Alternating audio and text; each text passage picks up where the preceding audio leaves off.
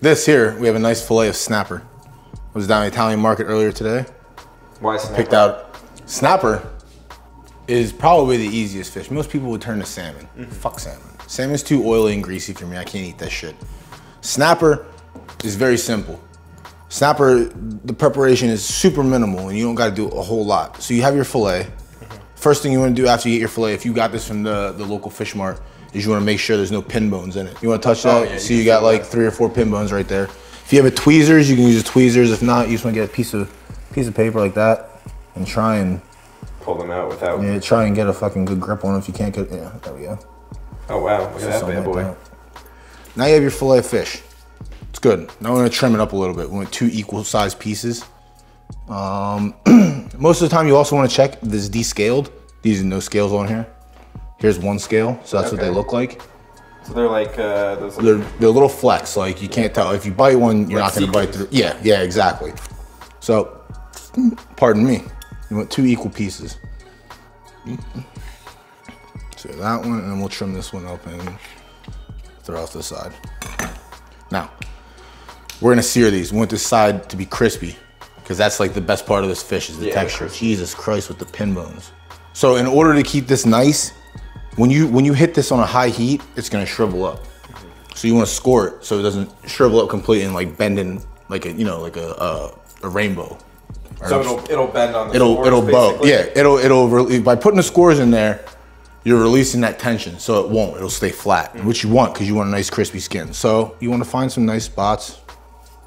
You don't want to go that far in, you know. Now to this, we just want to season salt and pepper.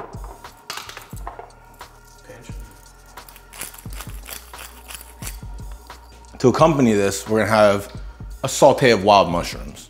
So for the mushrooms, you don't really need to do a lot of prep. Yeah, just pull out you just want to pull the caps off, and shiitakes.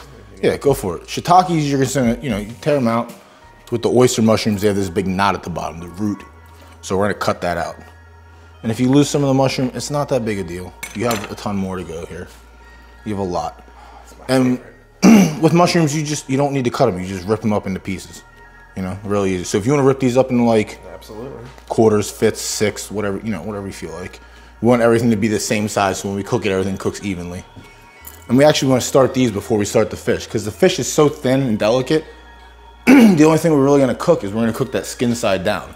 If you don't like fish skin, you can take it off, but you're fucking ruining it at that point. Like you want texture. Like fish is soft and flaky. The skin is a nice crunch. And when you sear fish, don't ever use butter, because butter is not gonna make it a nice crispy skin. It's gonna steam it, because like I was explaining to Luke earlier, butter has water in it. So unless you clarify your butter, you're gonna have a soggy skin. So with this, we're gonna use generic oil. I think here we have some peanut oil. For the mushrooms, we're gonna use olive oil because we don't need to sear anything. So you have your pan smoking hot. You want a hot pan for your mushrooms because you want a hard sear. So we got oil, put a little more. And we're gonna come over, we'll come over, take these fungi, you get the last little stragglers, and we'll go in with them. So to this, while it's going, we're gonna add a tablespoon of butter. Accurate, accurate amount. Break that up. And we're gonna take some of this garlic, probably take a half a teaspoon, just like that. Take some white wine Chardonnay, come off the pan. Add about a 1/4 cup. Throw them back on there and let them cook down. You can turn this down to about medium, and you just want to cook those down until that wine is just evaporated into like a syrup almost. Now we have our non-oiled pan over here. You want to use, you don't want to use olive oil. Why not? Olive oil burns when you get hot. So you want a hot ass pan so you can sear that crust on the skin. So that's why it's only gonna be in for a couple minutes? Exactly. Or a couple seconds, yeah, you don't want to use, so olive oil for sauteing vegetables is fine. It adds that extra flavor to it. It's not that big a deal. But when you're going for a sear, you want peanut oil or canola oil. So when you go to add your fish, rule of thumb is you don't want to burn yourself. So in order to do that, you stand directly in front of the pan and you lay whatever you're putting in away from you. So if it splashes that way, not this way. Makes sense. So That's what you want to hear. Ooh.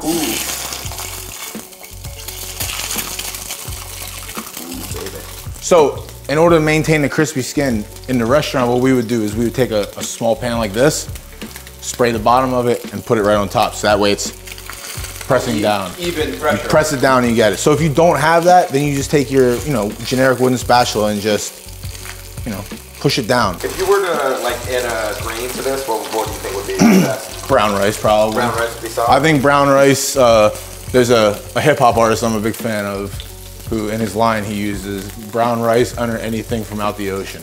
And I just live by that. Mayhem Loren, check him out, he's nice. So you can notice the color change around here. Like this up top here, it's still raw. But barely. So we're gonna turn this off, we're gonna flip these over and let them sit. We're gonna plate the mushrooms and we're gonna come back with this. And that's just gonna be it. The white coming up and it's just all the way almost to the top. So we're gonna turn this off. Beautiful. If I had a ring mold, it would be a lot nicer, but you work with what you got here. So let's go on top with this. Oh yeah, hide the messed up piece. Yeah, you always do that. That's Culinary 101. Now, we don't have a sauce for this, so we're gonna make a quick sauce. Quarter cup of wine. Turn the heat up. Got this little bit of saffron here.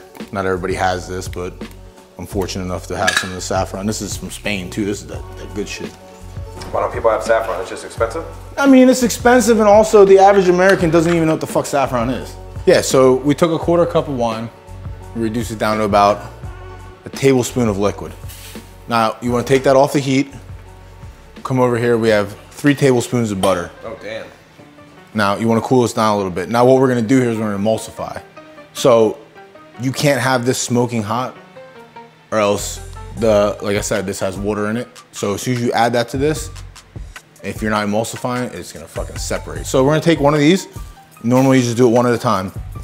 In this technique, we call this beurre monté. Constantly stir, constantly stir, constantly stir. And when I get done jumbling this around, you're gonna see what we have. We have this beautiful, silky, smooth sauce. So here we have it. Very simple, honestly. It didn't really take that long. That was what, the 5 minutes? The only thing that 5 took minutes, 10 minutes? the only thing that really took that long was the butter sauce, but that you can have working at the same time, but it's easier to do at the end because it's such a quick sauce. We had a nice fillet of red snapper. We made sure it was safe to eat, no pin bones, none of that bullshit. We got the crust on it beautifully, fucking beautifully and perfect. And then we just finished it off with that nice saffron beurre blanc. And it was very simple, very easy, really. Now there's, one thing left to do is just taste it, see what happens. I like the softness of the fish with it. Oh, you're not getting the texture of that mushroom in there? I don't eat mushrooms, homie. I like the mix up. If they don't hallucinate, they don't go in my body. I really hope you enjoyed this episode. It was actual privilege having homeboy on. He was a great guest, Always, a great sous chef. Don't read into the hype. TV is bullshit, dog. Leave the man alone. You know what I mean? He's a good dude. And he can cook. See what I mean? He's good in my eyes. Where's the easiest way for people to ask questions to you? You can hit me up on, for food, yeah, I'm very knowledgeable, I think. You can hit me up on Instagram at Philly Doughboy 215. Again, if you have questions, concerns, hit me up personally. I'll answer them for you. But thank you for sticking around. Have a good night.